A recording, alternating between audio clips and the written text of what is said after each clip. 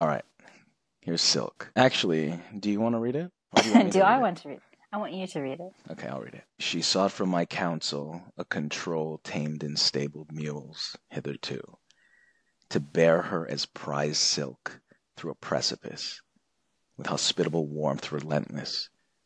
In beds of grass before me she sought to be reshaped in my artful eye, impelled beneath my stern command to succumb into unyielding hands.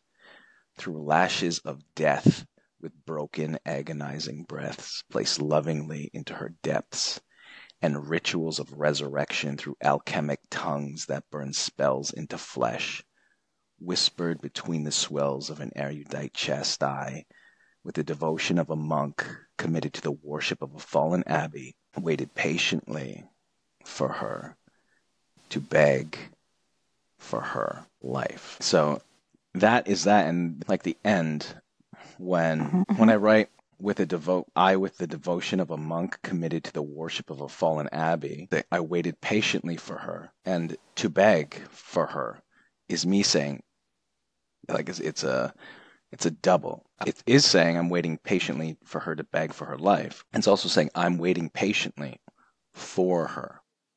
Yeah. I'm waiting for her so I can beg for her life. To beg for her. And then the pause of life is to kind of frame all of this as being alive, feeling alive. Oh, it's beautiful. I am in love with you. And whatever you want. Well, I'm in love with you. How did we get onto that? Scars. We were talking about like so how you got assigned Dexter Morgan. From there it was the scars, and that like you only give women like what they want you to give them, and they push them a little bit. Right. So I read Silk because I wanted to frame this in a way that it reads to me. Because I don't think like literally usually. It's usually conceptually. And I don't always know what that means. And so that's where poems come from for me, like a lot of them. And in this one, I don't know if this reads to you like me taking. I kind of wrote this with the lens of serving. Yeah, that's how it reads to me. Like to give somebody something. Yeah. She sought from my counsel a control tamed in stabled mules. She wanted from me something she can't get from anybody else. To bear her as prize silk through a precipice, with incredible warmth relentless.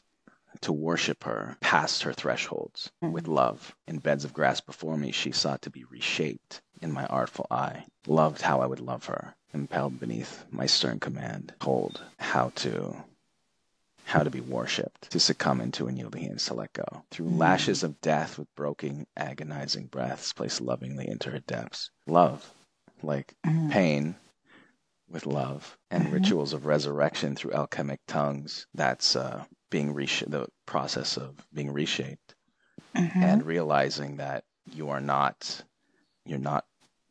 what happens to you. You're so much more.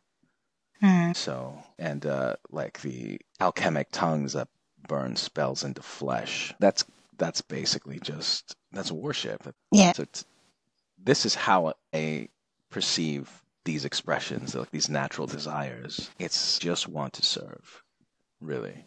Yeah, I don't know. You're saying like big smart words right now, and like I've got about 7 IQ, so whatever you want. Well, I love you. Is there any final things you want to say here, Brie? Wolf is very sexy, and I am stupid right now. That's all I have to say.